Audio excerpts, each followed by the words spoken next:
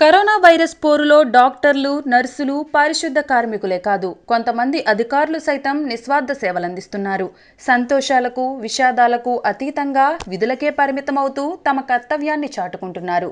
ఓ police తన కన్నతల్లి చనిపోయినా దుఃఖాన్ని దిగమింగుకుని విధులు నిర్వర్తించటం, ఓ అధికారిని చంటిబిడ్డను వదిలేసి విధుల్లో చేరటం, తాజాగా ఓ కలెక్టర్ తన సొంత మామను పోగొట్టుకున్న విషాదంలోనూ విధులు నిర్వర్తించటం, ఇవన్నీ అధికార యంత్రాంగ నిబద్ధతను చాటి చెబుతున్నాయి. యాదృచ్ఛికంగా ఈ ముగ్గురు అధికారులు ఆంధ్రప్రదేశ్కి చెందినవారే కావటం గమనార్హం. కృష్ణా జిల్లా కలెక్టర్ ఏఎండి ఇంతియాజ్ మామ డాక్టర్ ఇస్మాయిల్ హుస్సేన్ గుండె సంబంధిత వ్యాధితో మంగళవారం కర్నూలులో కన్నుమూశారు. మామ మరణ వార్త విని కలత చెందిన కలెక్టర్ విషాదంలోనూ విధులకే ప్రాధాన్యం ఇవ్వాలనుకున్నారు. కరోనా కేసుల సంఖ్య పెరుగుతున్న నేపథ్యంలో మామ అంత్యక్రియలకు వెళ్లకుండా విధుల్లోనే కొనసాగి తన నిబద్ధతను చాటుకున్నారు. ఇక ఇటీవల విజయవాడ ఎస్ఐ శాంతారాం సైతం ఇలాగే తన నిబద్ధతను చాటుకున్నారు.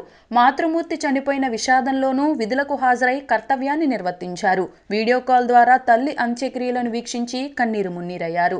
తాను విధులకు హాజరవడమే తన తల్లికి ఇచ్చే నివాళి అని, తద్వారా ఆమె ఆత్మ శాంతిస్తుందని కోరుకుంటున్నట్లు తెలిపారు. ఓవైపు కరోనా విధులు, మరోవైపు లాక్డౌన్ నిబంధనలు. కుటుంబ సభ్యులంతా కలిసి అంత్యక్రియలకు బయలుదేరితే కరోనా వ్యాప్తికి ఆస్కారం కల్పించినట్లవుతుందన్న ఉద్దేశంతో ఆయన ఆ ఆలోచనను విరమించుకున్నారు. ఇక మరోపక్క విశాఖపట్నం నగర మున్సిపల్ కమిషనర్ గుమ్మళ్ల సృజన కూడా తన కమిట్మెంట్ ను చాటుకున్నారు. ప్రసూతి సెలవులకు అవకాశం ఉన్నా నవజాత శిశువును పొత్తిళ్లలో పెట్టుకుని విధులు నిర్వర్తిస్తున్నారు. ఇప్పుడు గనుక తాను ప్రసూతి సెలవుల్లో వెళితే కొత్తగా వచ్చే అధికారికి ఇక్కడ పరిస్థితులు అర్థం కావటం, అధికారులు, సిబ్బందితో సమన్వయానికి సమయం పడుతుందన్నారు. అప్రమత్తంగా వ్యవహరించాల్సిన సమయంలో ఇలాంటి పరిస్థితి మంచిది కాదని, అందుకే తానే ప్రసూతి సెలవులను వదులుకుని విధుల్లో చేరినట్లు చెబుతున్నారు.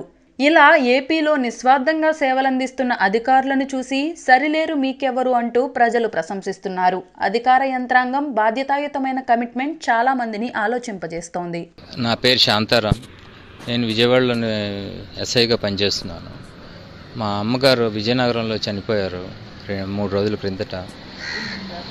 నేను అక్కడికి వెళ్ళి అంత్యక్రియలు చేయాలి అనేసి అంటే 4 జిల్లాలు 40 చెక్ పోస్టులు క్రాస్ చేసి ఎంతోమందిని కలవటం, దానివల్ల కరోనా వ్యాప్తి చెందడానికి ఆస్కారం ఉంది. కాబట్టి నేను వెళ్లకుండా మా తమ్ముడికే అంత్యక్రియలు చేయమని చెప్పి అదే వీడియోలో చూసి నేనే చేశానని భావించి అక్కడి నుంచి ఒకవేళ నేనే అక్కడికి వెళ్ళి ఉంటే ఇక్కడి నుంచి 3 రోజులు, అక్కడి నుంచి వచ్చిన తర్వాత 15 రోజులు క్వారంటైన్లో ఉండడం,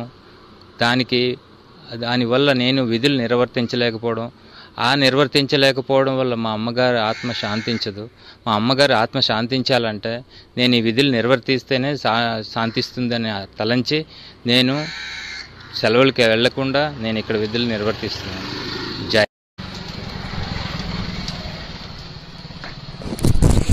ఎంత అంకితభావంతో పనిచేస్తున్న మా శ్రమను గుర్తించి మీరు మరో 2 వారాలు ఇళ్లలోనే ఉండండి. కరోనాని ఖచ్చితంగా పూర్తిగా జయిస్తాం.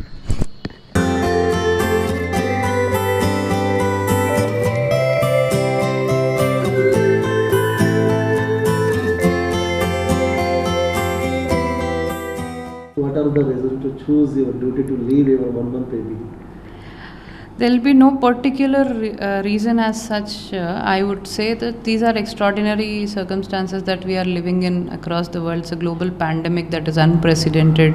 Never would we have foreseen that such kind of a things would come upon us so suddenly.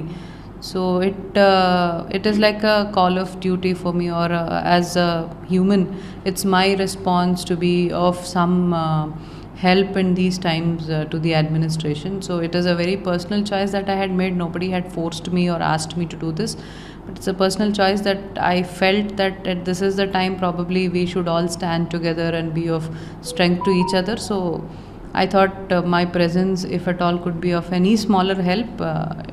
I should not step back.